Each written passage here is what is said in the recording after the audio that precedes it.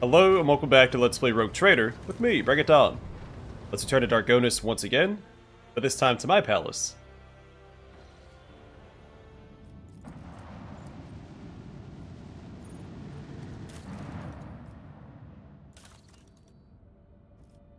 So it's red here, but yellow there. That threw me off a little bit.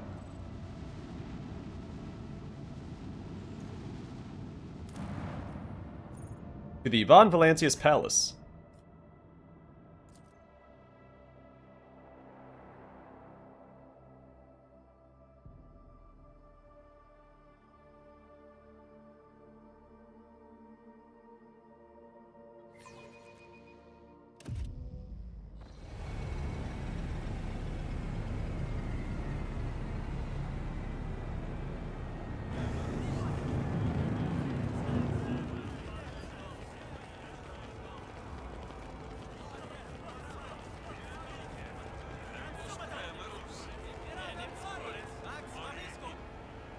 Are we gonna get ambushed again?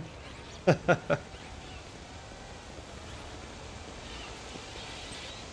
gonna have to ban parades in the Protectorate altogether at this point.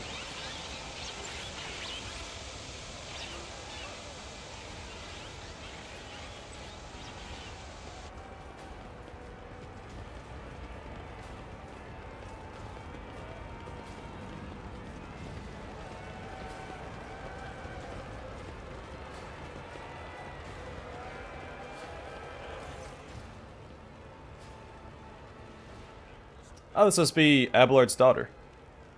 The Emperor protects. Welcome home, your lordship. The stately woman in a long full dress uniform makes a graceful curtsy. Her short graying hair does not obscure her stern features. I am Clementia Versarian, Court Chancellor of the Von Valancius dynasty. On behalf of all of Dargonis, please accept my deepest condolences on the untimely passing of Theodora von Valancius. Her departure is a terrible blow to us all. But as one star expires, another always flares to life. And although still overcome with bitterness and grief, your subjects hope that you will become the Trade Dynasty's guiding light in these trying times. Clementia. Abelard offers a reserved nod. She nods in return, and the lines on his brow soften ever so slightly. The young man quickly brings a respirator to his burnt face, and bows his head courteously. His raven black hair veils his burns and skull implants. His thin metal fingers creak quietly as he offers a welcoming gesture. Achilles Scalander, Secretary at the Administratum Department. I hope your journey to Dargonis was not darkened by unwanted troubles. The Emperor protected us on our journey through the stars. Achilles makes the sign of the Aquila, and may he remain merciful to us till the end of time. Does your lordship wish to survey the grounds? Or perhaps we could sate your curiosity by answering any questions you might have. Governor Urban Drivestem has been notified of your arrival in Dargonis and will visit the palace shortly. The preparations for the official visit are well in hand, but your lordship still has plenty of time before the meeting. Hold on a moment, Clementia. What did you say your last name was? Clementia nods politely. You heard correctly, your lordship. I'm of House Versarian, Lord Abelard's granddaughter and direct descendant. Oh, granddaughter. The succession of service is an effective good. It grants new generations understanding of their function within the mechanism. Chancellor Versarian has held her position at the Von Valancius court for many years. She earned Lord Captain Theodore's respect through acts of great perseverance. There's no room for doubt. Blood had nothing to do with it.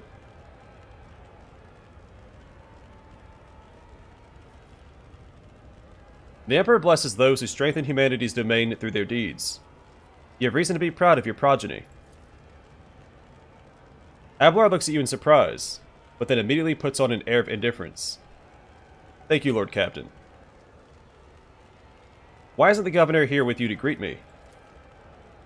Because he's going to set up an ambush to try to have us killed. Apologies, your lordship. Governor Drivestem's residence is on the other side of the world, by the Administrative Palace of Dargonis. We sent word as soon as you entered the system, but it takes time to travel the great distances of your domain. I had to fly through the entire system, and then take a shuttle down to the planet. Chancellor Versarian appears unruffled, But you cannot shake the thought that the governor's lateness is a subtle political gesture designed to test the limits of what is acceptable when it comes to interacting with the new rogue trader. I'd like to rest before the meeting. Where are my chambers? They are very close, just down the hall. That is also where the study and the audience chamber are. Achilles' face brightens with a pearly white smile, restoring some of his former good looks. Lady Theodora's study has remained locked since her last departure, but, on account of your arrival, we've arranged for it to be tidied up. It is ready whenever you may need it. You are dismissed. I apologize for my bluntness, but I have a request to make. Perhaps, before the meeting takes place, the illustrious Lord Captain could spare a few minutes for a conversation with me. Achilles bows his head. I am certain that you will find my report on the state of affairs in the Von Valancius Protectorate most useful. We'll see about that. Also, no ambush. Spiders in a jar. This is intriguing.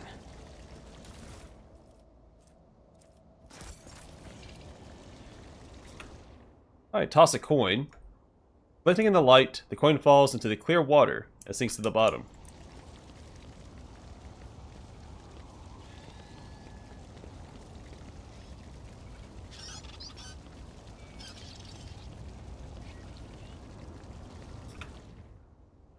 Such illustrious society, such well-heeled nobles indeed. It would be worth visiting Dargonis even without getting to know you, Shireen. This world offers huge scope for doing business.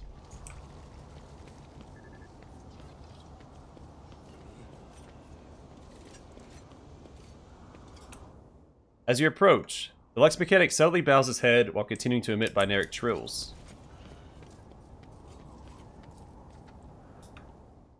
A living fruit-bearing tree in the heart of a hive world is a fantastical sight.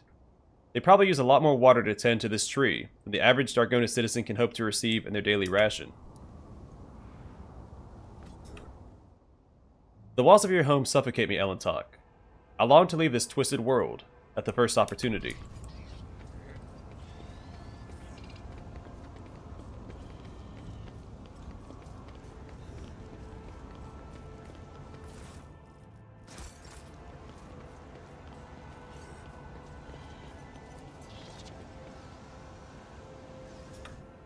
An ancient cogitator linked to the palace's system networks.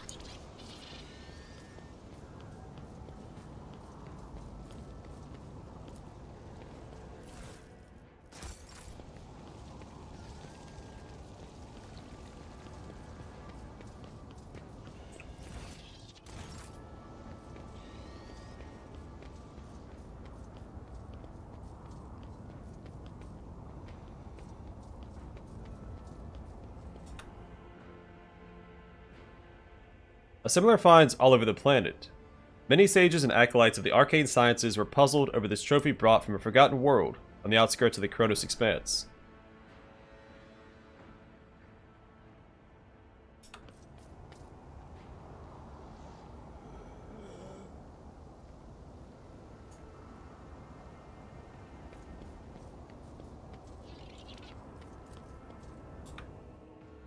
The plaque lists the names of each rogue trader to have led the Von Valancius dynasty dating back to the day the capital world was founded.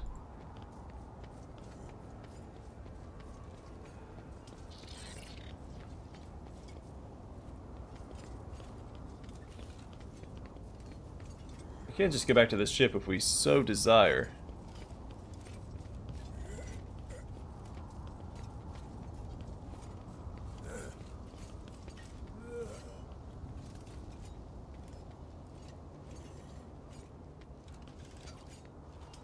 Not sure what he's supposed to be twisting.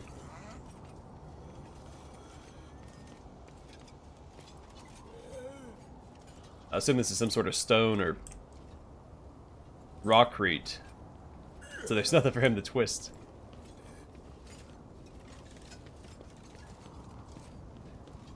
Glory to the God Emperor.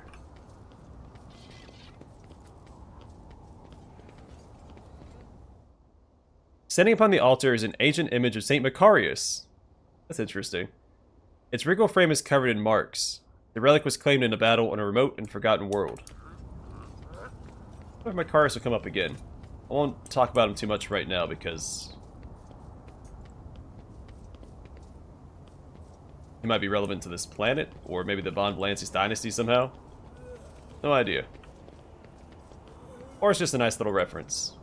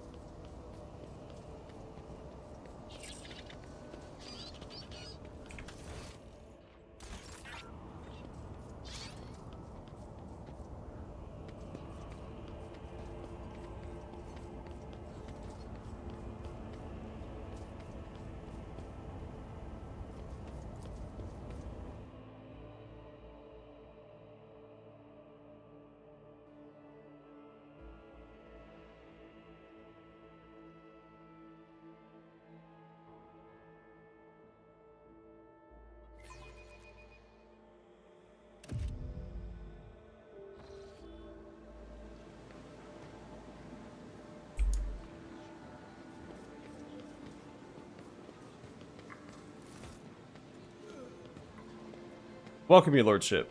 Let me inform you of the location of the chambers on your dynastic estate.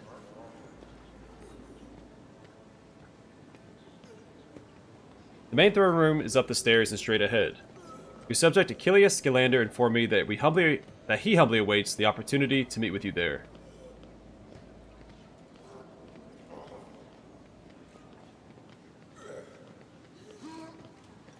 If your lordship wishes to rest after your long journey, then your personal chambers are up the stairs and on the right.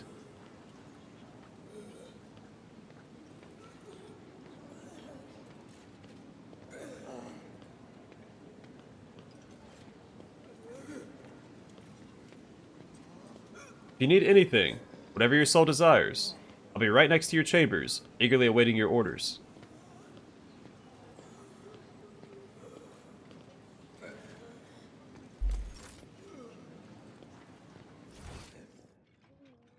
And all my companions are here.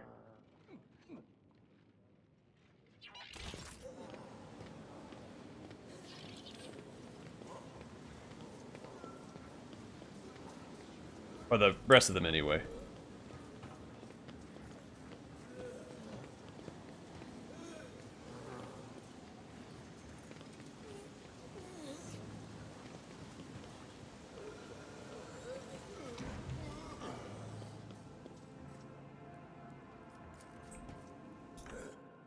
There's a faint mark on the polished mantelpiece, which is likely left by a glass.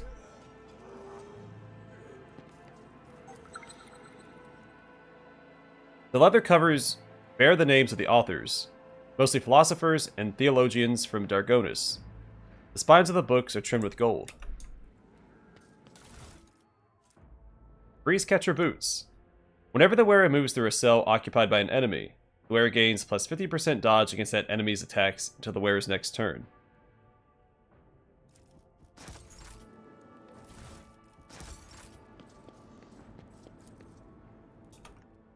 The cogitator is producing rhythmic sounds, among which a faint ringing stands out.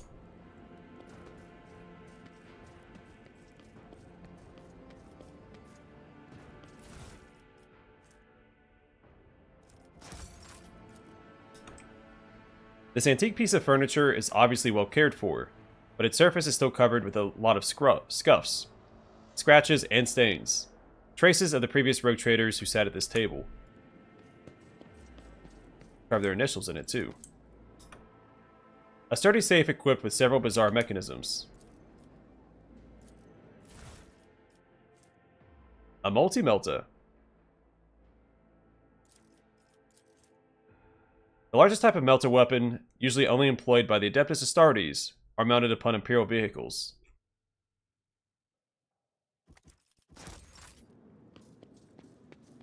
That's a lot of firepower right there.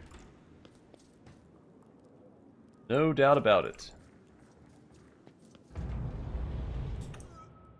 By bringing your hand to the scan panel behind the books, you open a hidden door. The bed for the head of a rogue trader dynasty is befitting the status of its owner. I don't know, I could see it being bigger.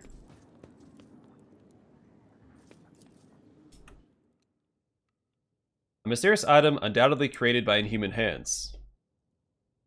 Definitely just looks like a last gun. The mysterious Xeno artifact rests in a stasis field.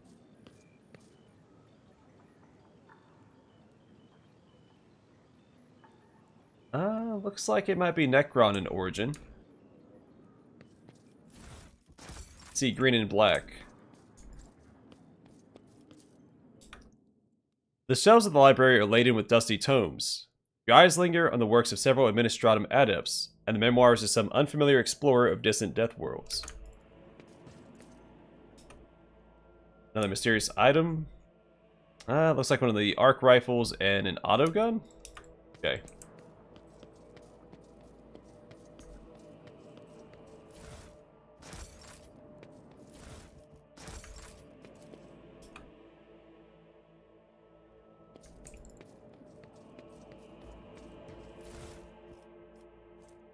Zealot Cloak. When the wearer hits an ally with an area attack, the wearer gains +1 stack of the Zealot effect until the end of combat. And in the Zealot, the wearer deals +10% damage with their area attacks for each stack of the Zealot effect. Okay. Plasma Shaper Gloves. These gloves grant the wearer a +10 bonus to tech use. They also increase the damage of plasma weapons by 3. Well.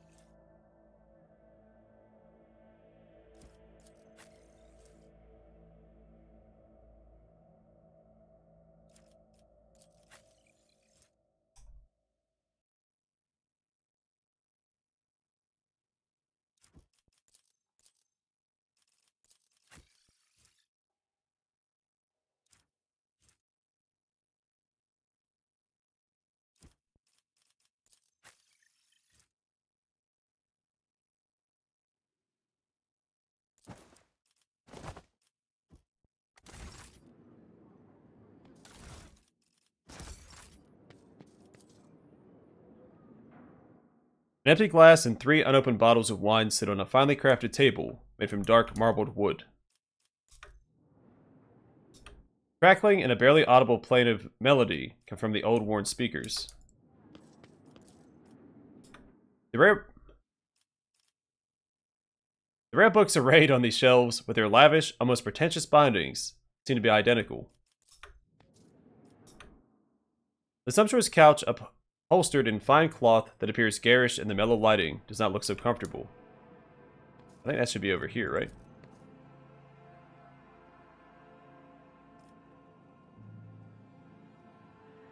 The secret room is remarkably quiet and almost homely.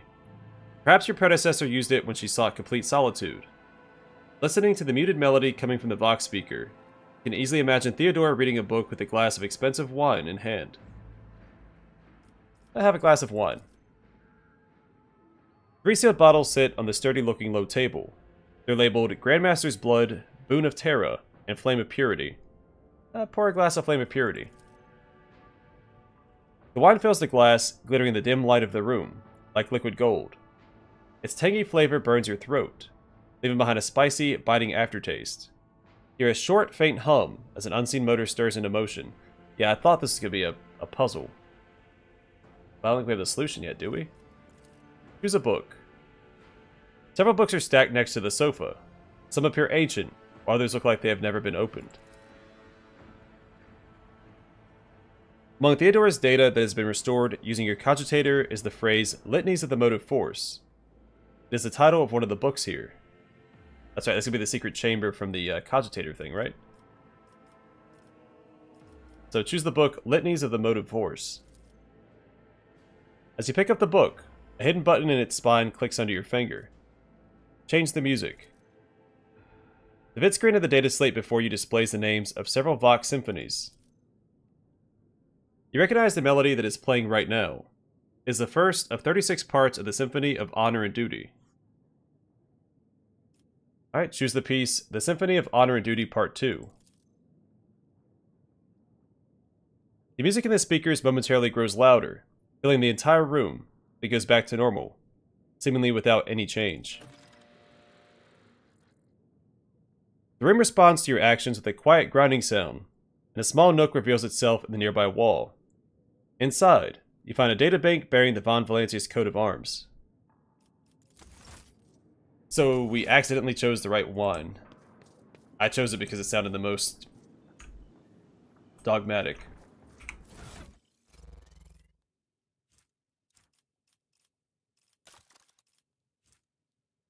Databank from Dargonis.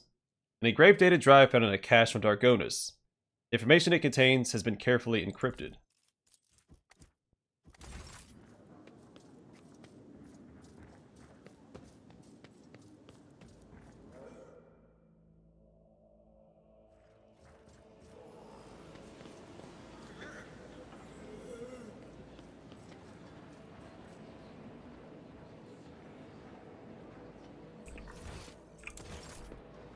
That's the throne room. Let's go downstairs first.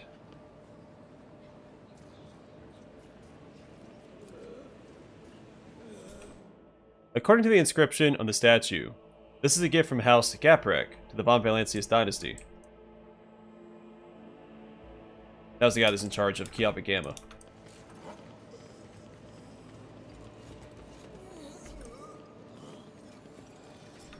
What are you doing here? You're supposed to be cleaning up in the blue chambers.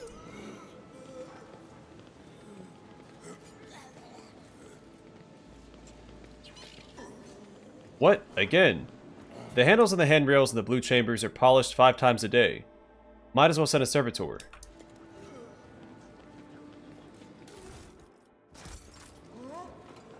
So I have people whispering in the procession. Now I have people out of place here. Someone's going to attempt a coup. You talk back to me one more time. I'll grant you your wish. You'll be cleaning up as a brainless, battery-powered tin can.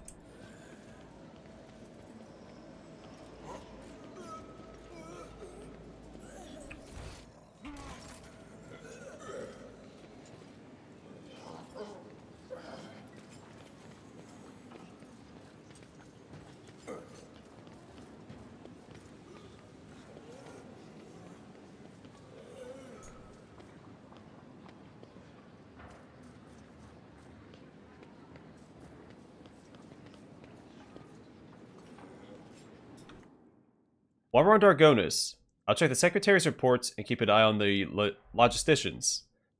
Master Danrock does his job well, but a little scrutiny goes a long way with him.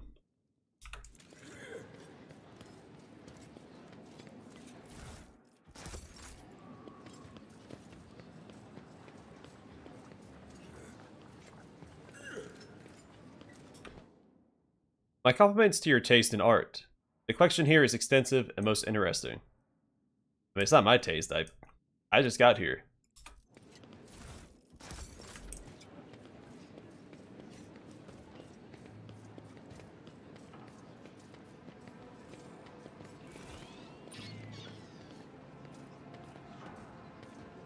Mistress Haidari, my patience is not easily exhausted. You're coming very close. Shall I repeat myself again? No. I will not be issuing you any seal. Not in exchange for your honest word, nor for a bribe.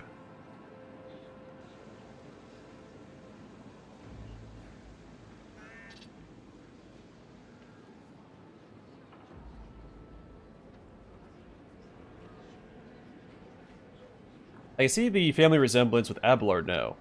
You cannot see farther than your own nose, my dear Clementia. It wasn't a bribe, it was a gift. Now about that seal.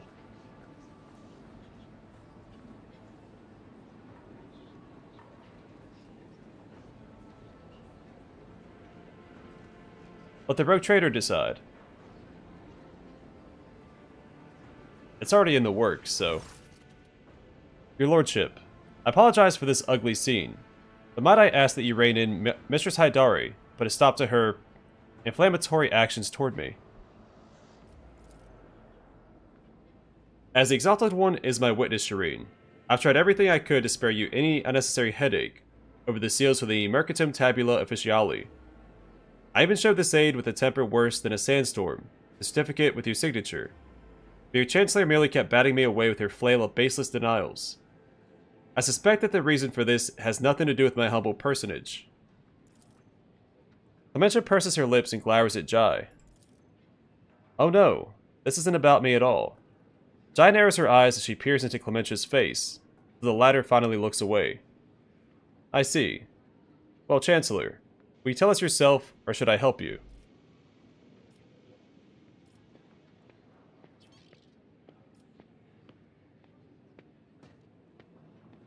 Whatever is the matter, Mr. Versarian? I'm afraid that my words may anger your lordship. Came out weird. Clementia lowers her head in shame, as if offering it up to be removed from her shoulders.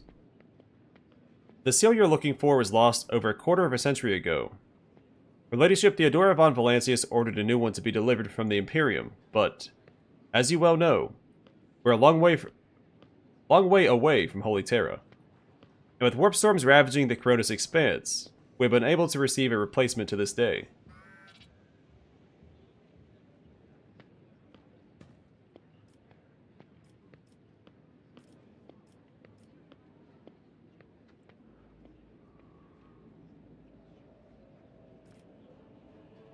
Give Clementia the seal with the Winter Scale coat of arms. Could this be the seal in question? This is, without a doubt, the Administratum seal from Winter Scale's realm. But why is it the original and not a copy? Ah, I think I understand. Well, the laws of the Imperium do not prohibit heirs of other houses from using this seal in times of need. I'll order to have servants of the machine cult create a duplicate, so as to avoid such embarrassing predicaments in the future.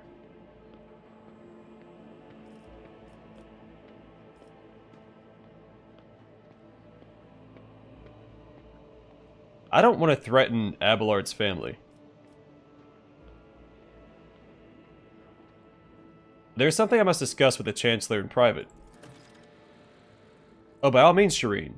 I do not waste any more of the precious balm that is your time on matters related to me. If I may excuse myself. What are your responsibilities as Chancellor? To put it simply, I'm your trade representative. Any and all decrees, deals, official communication, and meetings are first reviewed by me, and then forwarded to you and from you down to the hierarchy. Hierarchy.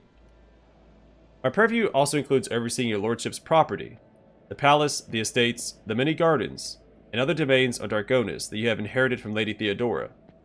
And whenever you are present on Dargonis, consider me your personal secretary. What can you tell me about Dargonis? All deals and important decisions are made here in the capital. Many years ago, an ancestor of Lady Theodora signed an agreement with the Adeptus Administratum, which allowed for efficient management of the world and the neighboring systems. In accordance with the decree, a share of the planet's population was assigned to the Administratum and converted into servitor scribes. They now toil across the entire world. Dargonis is also the seat of several noble families who run all the major planets in the Protectorate. If I may express my not-so-humble opinion, they care very little about who exactly stands at the helm. Those piranhas think about their own profits just as much as they do about the prosperity of the Protectorate itself, if not more. And lastly, Dargonis has its own fleet, a luxury unavailable to the vast majority of other worlds in your realm. In addition to warships, the Protectorate also employs privateer ships which are used to transport cargo between worlds. Does the capital stay in contact with the other worlds in the Protectorate? Unfortunately, not at this time, your lordship. After the few representatives of the Adeptus Astra Telepathica on Dargonis went into a frenzy, some of the Psychers were tragically pacified by the respective authorities. Since then, communication with the neighboring systems has been unreliable at best. Thanks be to the Master of Mankind, he managed to find your way to the capital. If the noble houses are so volatile, what sense is there in keeping them? Over the many centuries, an intricate hierarchy has formed within the ruling elite of Dargonis. The great houses do more than plunder your treasury. It is replenished, to a large degree, thanks to their administrative work and their lands. Naturally, you can get rid of anyone whom you consider surplus to requirements, but right now, it could threaten the fragile stability that is currently holding the Protectorate together. Are there any other issues that I should be aware of? Apart from the disrupted communications, Dargonus was recently raided by enemies of humanity. However, the fleet, under the command of Captain Marthius Versarian, triumphed over the accursed Xenos. If you ask for my opinion on this matter, we have the situation completely under control. You catch her avoiding your gaze for just a moment, but for the first time, it's obvious that Clementia is looking out for her house's good name. But despite the confidence in her tone, you can tell that she does not entirely believe her own words. Tell me about Governor Drivestem. Urban Drivestem is a well-respected man, and not just on Dargonus, but throughout the Protectorate. For many centuries, his house has supported the capital's administration and the logistics between the Von Valancius systems. The Drivestem's efforts secured years of order and prosperity for Dargonus. What's more, Lady Theodora personally insisted that Lord Urban specifically be made the next governor. The way you speak of Drivestem, I hear a hint of either contempt or resentment. No, I don't believe I feel either, your lordship. Clementia's steely eyes stare into the distance, her jaw clenching visibly. She speaks in a polite but clipped manner, clearly flustered by your insight. We have different views on how to run a world. We sometimes have discussions over the laws that are enacted. We both work for the good of the Von Valancius Protectorate. That much can be said without a doubt. Thank you for the report, Chancellor. I serve the Von Valancius Protectorate, your lordship. Achilles Galander, does he cause any problems? Why, none at all, your lordship. Secretary Scalander is an outstanding individual and a loyal servant of the Von Valancius dynasty. In Lady Theodora's absence, we collaborated on a number of issues related to the well-being of your domain, and he has proven himself quite capable. And I don't know why, but when the governor trembles before Achilles, which is unusual for a man of his, shall we say, standing. The last word brings a slight smile to her lips. The governor can wait a little longer. I still have matters to take care of. Certainly, your lordship. However, her thin lips twist slightly. I do not concern myself with the governor's feelings, but I must warn you, your action or inaction may be interpreted in a certain way. Now, if your lordship will excuse me.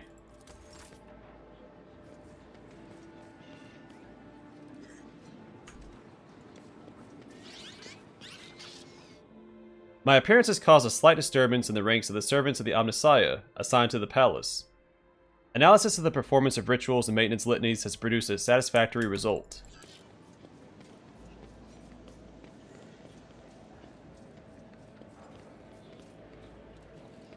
I think we'll talk to them next time. The Von Valancius Dynasty Throne, a visible symbol of the Rogue Trader's power, which now belongs to you. Okay, I'm going to call it here, and next time I'll speak to Heinrichs and Achilles Galander, and then meet with the governor. But for now, thanks for watching. I will see you guys in the next one.